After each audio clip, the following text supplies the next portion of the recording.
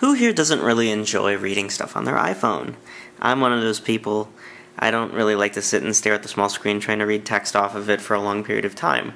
And also, sometimes you can't read, like you're in the car or, I don't know, somewhere on a roller coaster where you really can't look at the screen.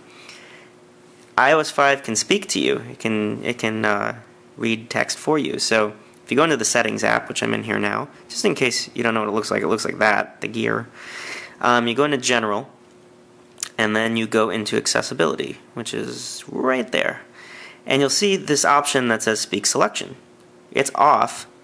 Preferably it would be on, and we can just set the speed of the speech to anything we want. So I'm going to make it a little bit faster. Oop, that was pretty quick.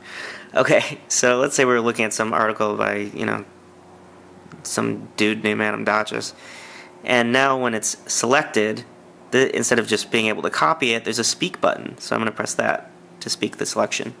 Apple, true to form, makes it simple to put media and files on your iDevice, but the road really only goes one way. It can be pretty difficult to copy anything, or everything, back to your computer without a lot of trouble and sacrifice. And you can pause it.